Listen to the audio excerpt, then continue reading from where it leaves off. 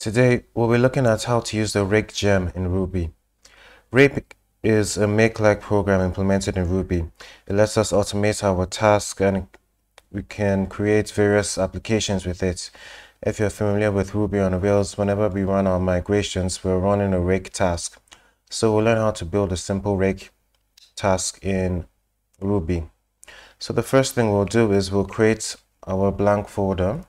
So we'll say make directory, and we'll call this Rake. We change our directory there, and we open this up in Visual Studio Code. Now that we have this here, we can add our gems to our gem file. So we'll create a gem file here, and we'll say our source is Ruby gems.org,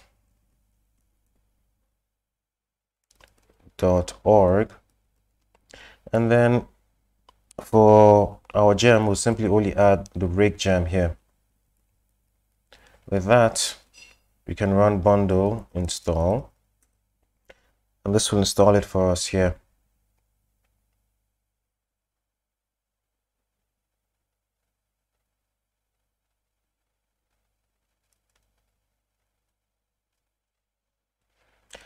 Now that that is complete, we have our gem file locked here.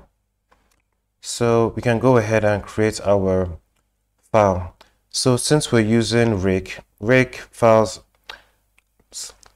use a specific convention. We can create a file called rakefile.rb, or we can, if we look at the documentation, it says we can also simply create a file called rakefile. So if we go back here and we change this to simply rakefile, or let's copy it, yeah, rakefile. This will also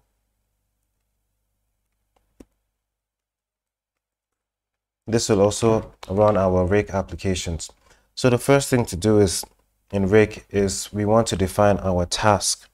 So to do that, we simply come and state task, and we give the task a name. So if we say this is the first task that we want, and we say put hello here, we can run this if we go to our terminal and we say Rake first. There we go, we have hello printed out. If we change this to something else, like hello, whatever we wrote there, we have our first task here. So if we rename this to rakefile.rb and we run this, you can see we still have the same output. So these are some conventions that we can use to name our Rake files. So if we wanted a second task, you can say task second do, and say puts this is our second task. So I must type this here. If we say Rake second, you can see it runs our second task here. So we can also say task third if we pass it a string, and say puts this is our third task. So we say Rake third, there we go. You can see this is our third task. So we can find the name of our task using symbols, or we could use strings. But for consistency, we'll use symbols here. So we all have these tasks here. So we can give them a description. So if we have different tasks, we can say description of this, testing out some random task. So we have a description for our tasks, that's our various tasks that we can use to identify these tasks. Another interesting thing that we can do with Rake is we can give namespaces to it. So what does a namespace do? A namespace will act as a collection of related tasks. So if we wanted to have our namespace, and we'll say namespace, let's call this testing task, and we also wrap this in a do block. So we'll have to come down and close this. So we have a group of common tasks here that are all grouped in a namespace. We go back to our terminal and we say rake third. You can see it will throw up an error saying don't know how to build task third. That is because we have identified this task with a namespace. So when we come here and we say rake testing task, and we use a colon and we say first, we have our first task running. So if we use a namespace to group our various tasks, we have to use the namespace in the terminal to identify the task. We say this for the third one. You can see this is our third task again. And if we try this for the second, we can see everything runs as if it was running previously. So with our basic knowledge of Rake task right now, we'll create a simple Rake application that backs up some files that we will create. So let's simply go ahead and we'll delete everything here. So what we're going to do is we're going to require file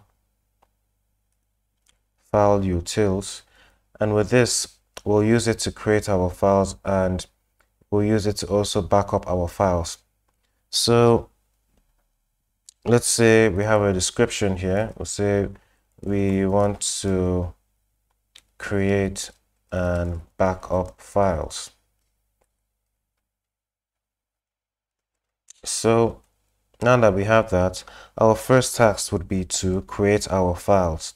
So we'll say task, and we'll call this create files, and we'll say do. So what do we want to do exactly? So 10 times do, we can say let's create some random files. So we use file utils.touch, and this is the method that we use to create files using file utils. So we can say, all right, let's give this rand 100, and we'll change this to a string. I will say file.txt. So what we're doing right now is, if we run this, it should successfully create a file with a random name, and it will run 10 times. So we say rake create files, and we have an error here, and it says unexpected colon. This is not supposed to be a colon here. So we can run this, and there we go. We can see he has created some random files for us.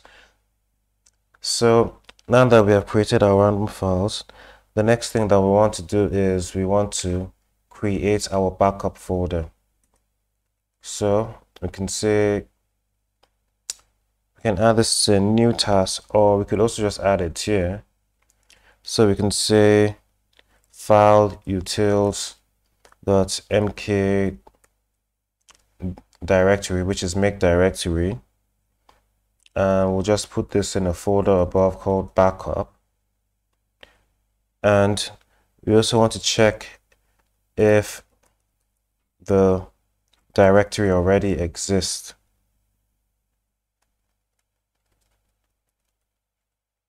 So if it does not exist, we want to create it. Otherwise, let's run this once more. There we go. We've created additional 10 files, and it has also created our backup for us. If you open up a new terminal and we head back and we check, we can see we have our backup folder here.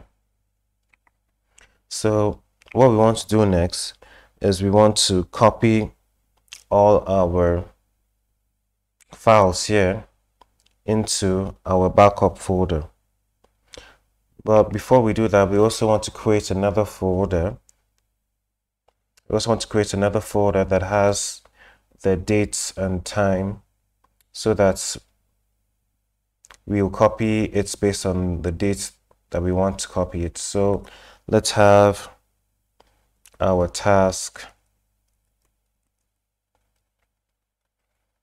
create backup, and then say do, and then we can say, okay, let's create a new folder. Let's say file utils .mkdir and our backup folder. So we want to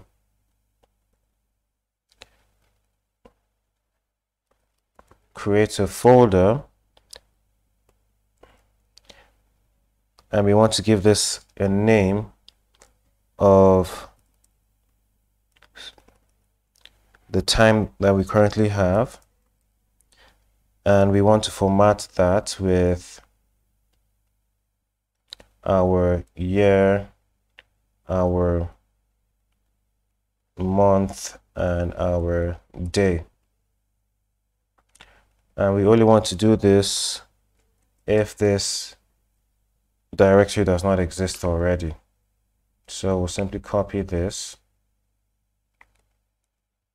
If directory exists, and we paste that in there. So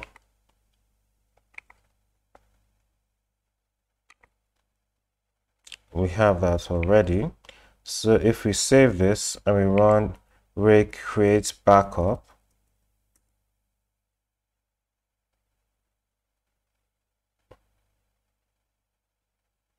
and we have a spelling error. Rake. I made a mistake. This should be out of this. So we'll have this here. So Rake create backup. There we go. That successfully created our backup folder for us. If we change our directory here to, we say change directory to backup, and we list what we have here, you can see this is the year, this is the month, and this is the day. So we have that created for us. So what we can do next is we can get a list of all the files that we have in our folder, our current folder. And with that, we'll call that information data. And with that, we can say data.each do, let's just say files. I want to copy our files to our backup location. We should probably even give this a variable name, but this is just for demonstration. And with that, we can save this. So if we run this once more, there we go. Everything was run successfully. And if we change our directory to this, and we list our, there we go. We can see we have successfully created our files there. So this is how we can use our Rake tasks, our Rake gem, to create various tasks if that we want to do, that we want to carry out special instructions with.